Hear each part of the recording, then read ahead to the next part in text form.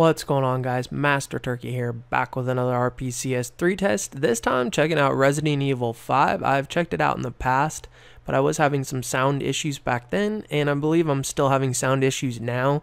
So if you hear some muted or turned down audio, that's just because the audio is not working well, which kind of sucks because the graphics look pretty damn good. So we're only going to take a few minutes look at this just to see. So without further ado, let's check out Resident Evil 5 right now in RPCS3.